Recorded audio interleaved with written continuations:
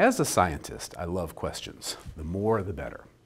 When I play a question game with my kids, extra points are awarded if the questions are tricky, and a special bonus is given if the questions are about something entirely familiar, but with very deep consequences. In fact, I almost always lose the competition, as I find that young children have some of the very best questions. Let me give you some idea of the kinds of questions I mean. Why is it that I can wave my hand through the air, but if I try to put one hand through the other, I clap? How can it possibly be that steam, water, and ice are actually the same thing? They seem to have totally different properties. Just what is fire? And what makes it glow? Essentially, the questions can all be boiled down to what are the ultimate building blocks of reality and what are the rules that govern them? Questions like these have perplexed humanity for as long as we've kept records. And, of course, with questions have come answers, with varying degrees of sensibility, from the four elements of fire, water, air, and earth, to the more modern ideas of chemistry. However, in the last 50 years or so, we have made some very rapid progress. Indeed, our modern understanding of the underpinnings of the universe can explain phenomena from the behavior of atoms to how stars burn. We have a name for this understanding. It is called the Standard Model of Particle Physics, or just the Standard Model for short. To understand what goes into the Standard Model, we need to recall some ideas we might have learned from school. If you've ever taken a chemistry class, you've heard that all of the matter of the universe is made of about 100 elements. However, even if you've never studied chemistry, you've probably heard that all matter is made of atoms.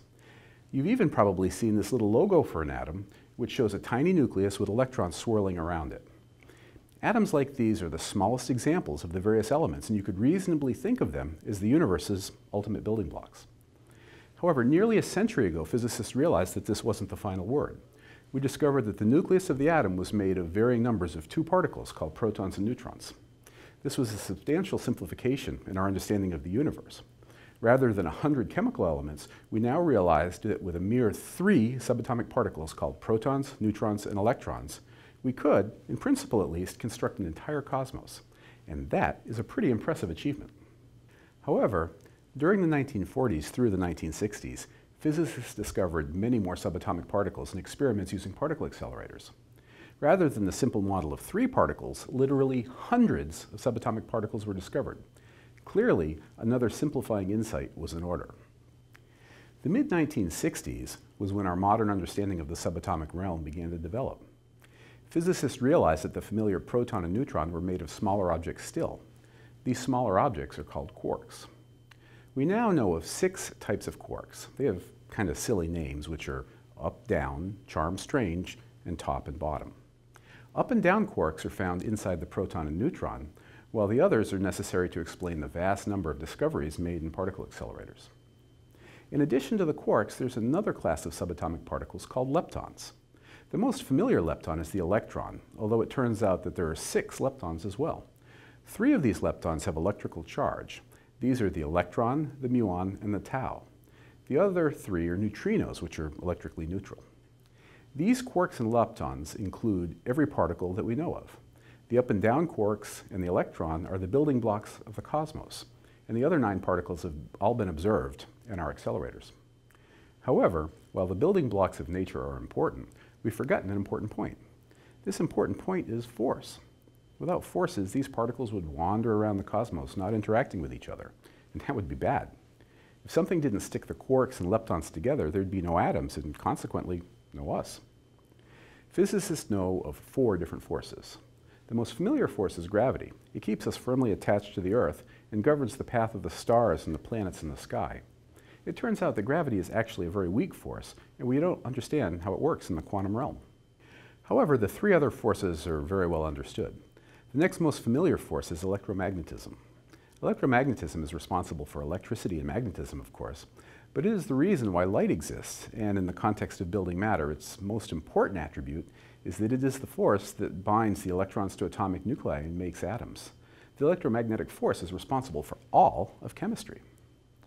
The other 2 forces are less familiar. The first is the strong nuclear force, and it is this force that ties quarks together inside protons and neutrons and other particles physicists have discovered.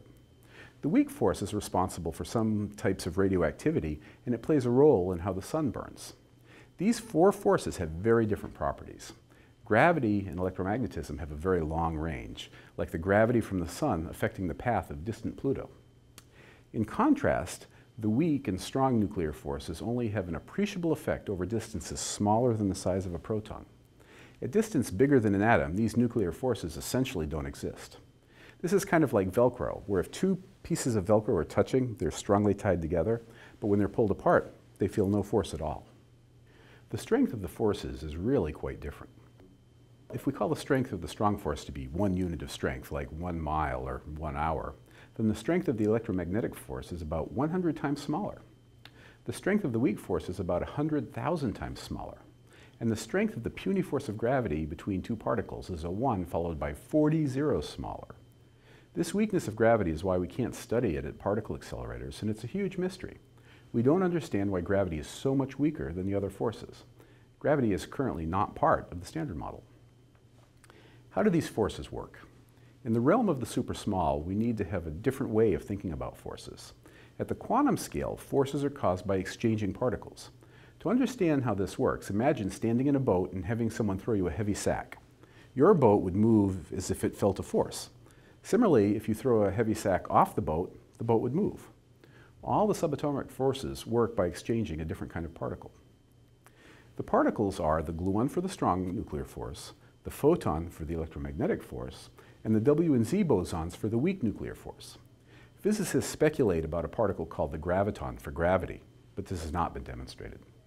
So that's the Standard Model. 12 particles of matter governed by 3 forces that are caused by the exchange of 4 particles. From these building blocks, with the right recipe, we can build the universe.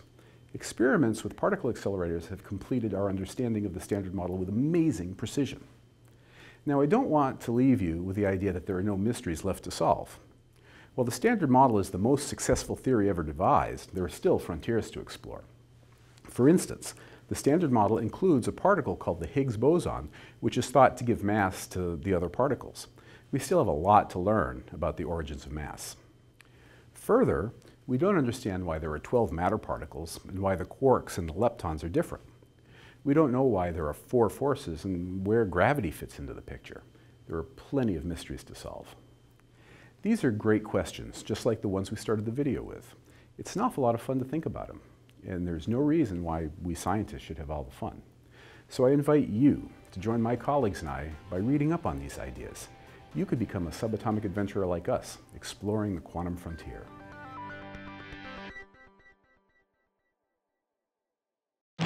Right, let's try that again.